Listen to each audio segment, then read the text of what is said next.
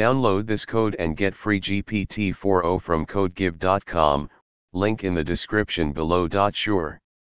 Sorting an array of objects by a specific key value in JavaScript can be done using the sort method. This method sorts the elements of an array in place and returns the sorted array. Here's how you can sort an array of objects by a specific key value. 1. Define an array of objects to be sorted. 2. Use the sort method on the array and pass a comparison function as an argument to specify how the objects should be sorted based on a specific key value.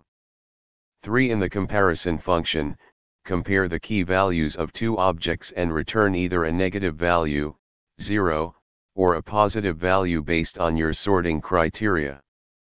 Here's a code example to demonstrate sorting an array of objects by a key value. Example: sorting by the name property. In this example, the array of objects people is sorted based on the name property in ascending order. You can modify the comparison function to sort in descending order or based on a different key value. Remember that the sort method modifies the original array in place.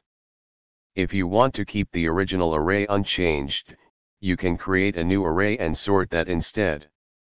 I hope this tutorial helps you understand how to sort an array of objects by a key value in JavaScript. Let me know if you have any further questions.